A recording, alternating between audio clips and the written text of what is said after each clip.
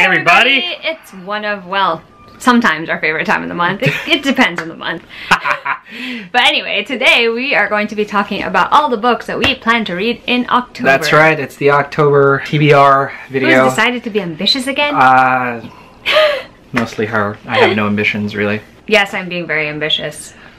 But for good reason, because I just feel like this is the right month to be reading all of these books. All right. Hilariously, we're traveling for like a week of this month, so God knows if I'm going to read anything. Aren't we? So that's right, October. Gosh. we're going to see how that goes. We're going to see how that goes. All right. Anyway, okay, so the first section of books I'm talking about are actually books that I am reading with other people this month. Cool. The first one I actually don't own as a physical book, but it is Covet by J.R. Ward, which I'm reading with Rachel from Hello Chelly.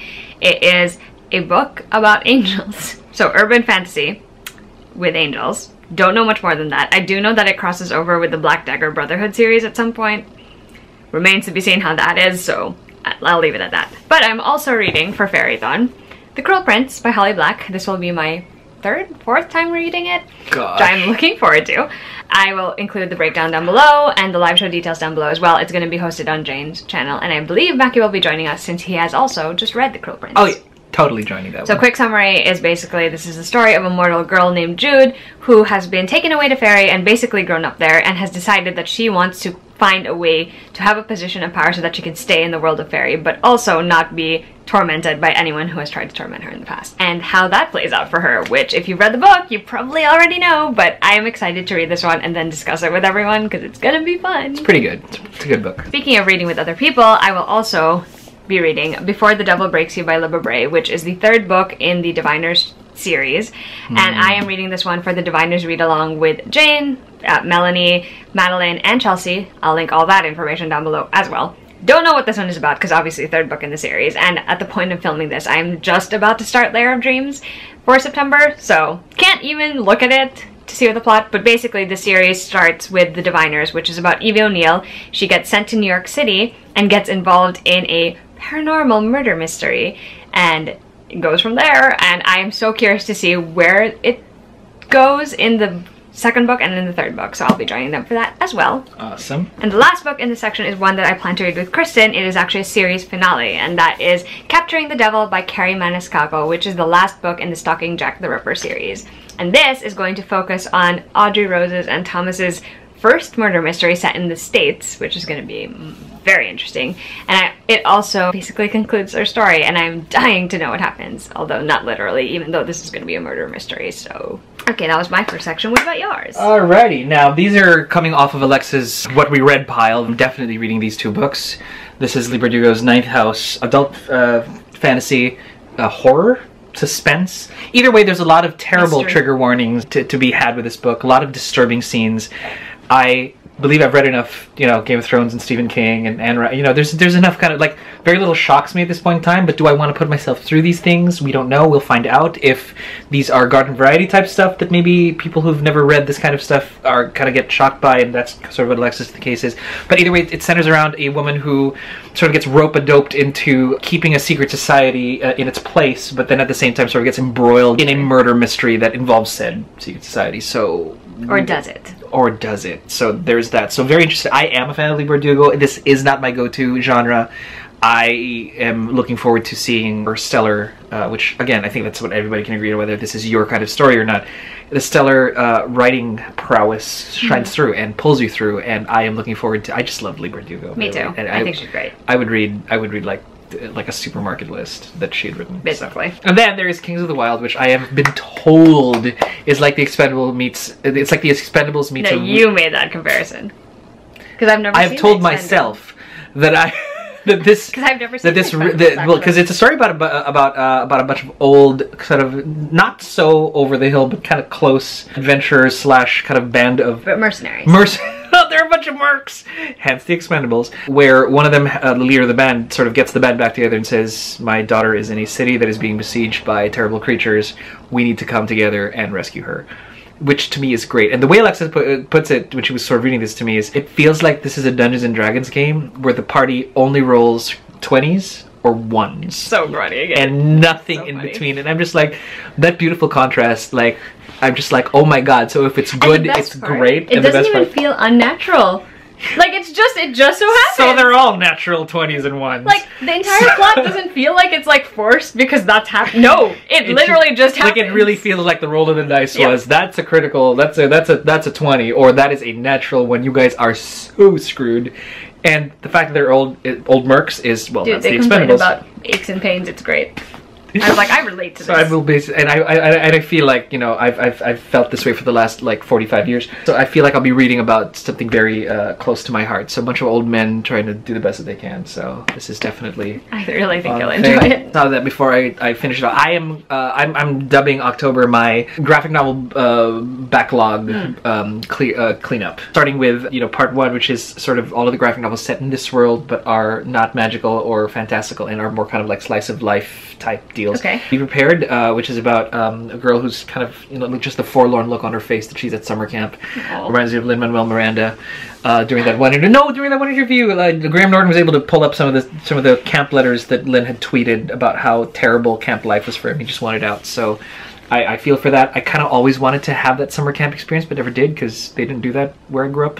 And speaking of summers, All Summer Long, which is, you know, a couple of 13-year-olds sort of growing up. And I already read the first part of it, and I'm just like, oh my god, they are for the first time retiring they keep score of how much fun they have every summer. Oh. By racking, you know, the number of things that they've done according to by point system, and they want to beat their record like every single time. So they were at 224 points last summer, and now the summer of their 13th year, one of them's going to camp, and she's like, you didn't even tell me. And she's like, well, it's time to not do that anymore. And she's kind of like devastated. So I'm just like, yes, feelings. And so this is the stuff. I'll get into the rest of my backlog graphic novels in a bit, but for now. Funny story, I just realized the 3 books in this next section are all by authors I have never read before. Ooh. And they all have covers that have some sort of creepy plant life vibe to them there. Okay, so we're going to start with The Bone Houses by Emily Lloyd Jones. This one is about 2 siblings, I think, and they basically work as gravediggers in a remote village at the foot of a harsh and deadly mountain range that was once home to the Fae. The problem in this village, though, is that the dead don't always stay dead, apparently, and the corpses start attacking the town, and so they have to figure out what is going on and solve the mystery. I've never read anything by Emily Lloyd Jones, but Macky actually has read one of her books. I think it's called The Hearts We Sold. I am looking forward to this, though, because Fae, dead bodies, gotta go on a quest together to figure out what's going on. I mean, I'm here for it. And then we have a book that I know Kristen from Super Space Chick really enjoyed, and that is The Wicked Deep by Shay Earnshaw. There's a cursed town called Sparrow, and every year people die in this cursed town. That's terrible. Because there were 3 sisters, like years and years ago, they were sentenced to death for being witches. And so there's a curse on the town. The ghost of the 3 sisters comes back, sort of tempts people to die. Do the thing. Yep. Yeah, so it's basically like at this point people in the town accept that for what it is, but in this particular story I'm pretty sure that they discover something new about it. And the last book is also something I know Kristen really enjoyed. It is called The Devouring Grey. Same thing, there is a town, there are families who, to keep some semblance of power, have to enact this sort of ritual, I'm pretty sure, in the town. I don't actually know specifics, because usually when it comes to stories like these 3, I'd rather go into it not knowing too much, just so that I'm surprised by whatever twists and turns it takes. But I felt like I should be reading all these books because October, creepy month. Very creepy. Yeah. So that's the end of that section.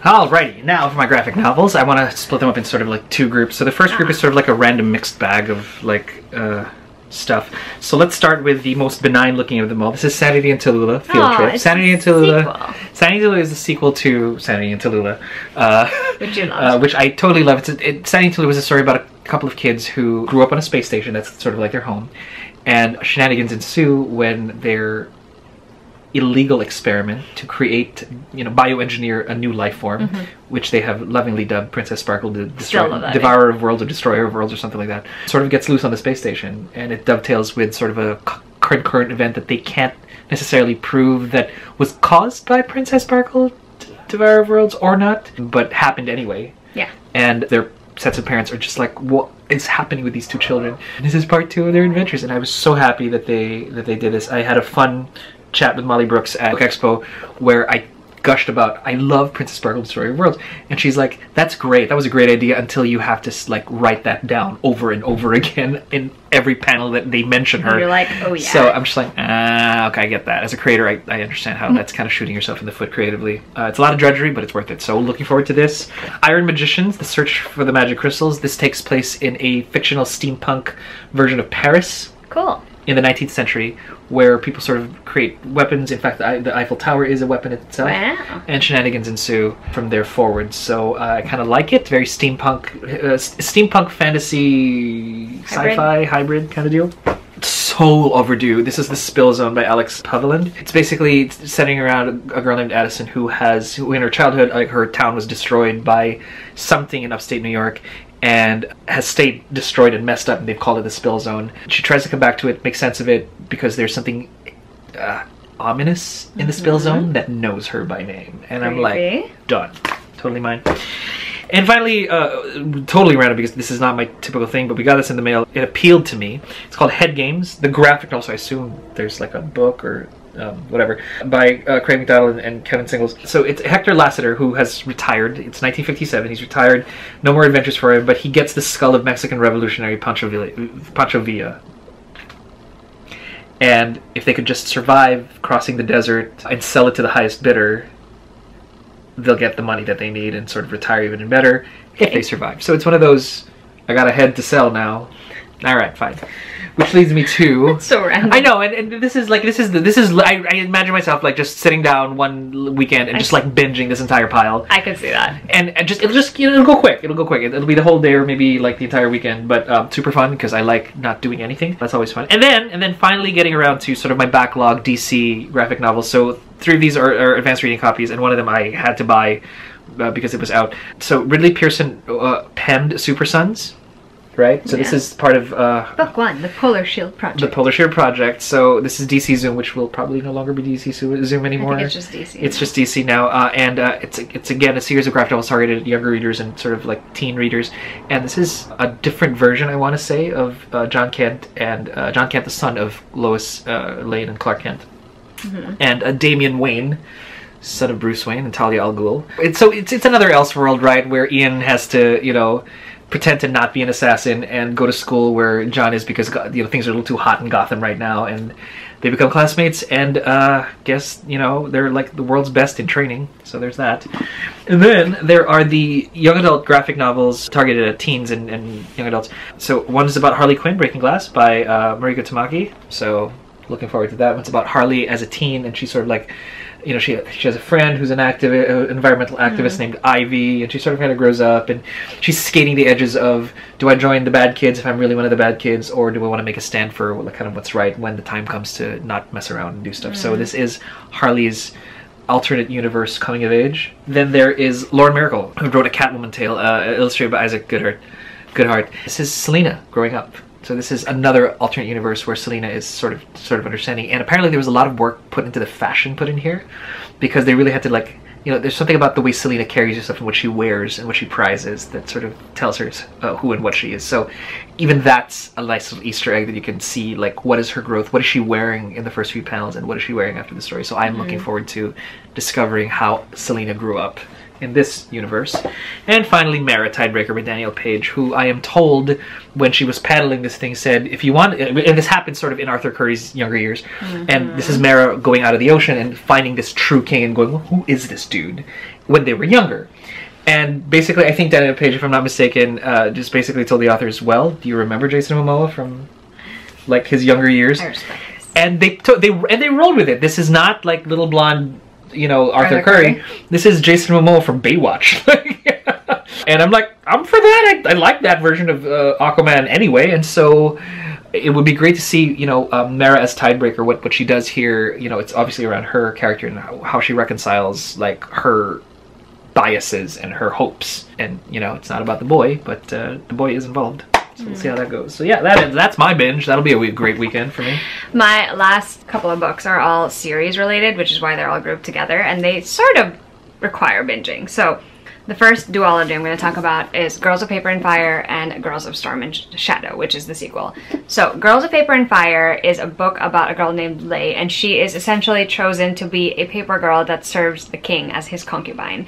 And most people consider that an honor. It's not really an honor because you end up being forced to serve his every whim. Not great, not fun, but while she is serving as a paper girl, Lei ends up falling in love with someone, and she realizes that there's actually a revolution going on within the walls of the castle that she finally is privy to, and this book is sort of her coming to terms with what she's willing to stand up and fight for. And this is the direct sequel after the events of this book, so I need to read this one again in order to get to this one with, you know, everything fresh in my mind, so that's gonna be happening. So hence the reread. Speaking of rereads, here's another book. This is a commitment. This is the first of the 2 big commitments I have in October. So I intend to binge read the entire Nevernight Chronicle. So that is a reread of Nevernight and a first read of God's Grave and Dark Dawn, and these books are all by J. Kristoff. So the only thing I will tell you about it is that Nevernight is the story of Mia Corvair, who saw her entire family murdered in front of her eyes, and she decides that she wants revenge. And in the first book in particular, she ends up going to a school for assassins and training and learning there and honing her skills so that she can enact revenge on every single person who was involved in her family's deaths. I don't know more than that because this is the only book I've read, but I really liked it at the time. I know a lot of people don't particularly find this style of writing or J. Kristoff's particular like brand of it in this series their cup of tea, but I really liked it, and I'm also one of the very few people who was like fine with the footnotes. The footnotes for me are just an extension of his world building, and I like that they're footnotes because in theory you could skip them and not really miss that much, but if you are enjoying the world a lot, it's nice to like go down and be like, okay, this is a fun fact about this particular part of it, which I really enjoyed. So I am looking forward to binging this entire series because I really want to know what happens. I know a lot of people who really enjoyed the second and the third, and I want to be one of those people, so that's happening. Sounds good. However, that is not nearly as ambitious as this last thing that I am going to attempt to do before the end of the year, and I really wanted to try and do it in October. So I have The Wise Man's Fear by Patrick Rothfuss on my TBR. This is the second book in his Kingkiller Chronicle series. This is the one that follows The Name of the Wind. So I read The Name of the Wind in January, absolutely loved it. 10 out of 10 will probably read it again before the year ends because it's just that good and that interesting. This is a commitment because it's over 1,000 pages long. Jeez. Who knows if I'll actually do it and complete it, but I would like to because I really enjoyed getting to know Kvothe in the first book, and I would like to hear more of his story, which is obviously what's in the second book.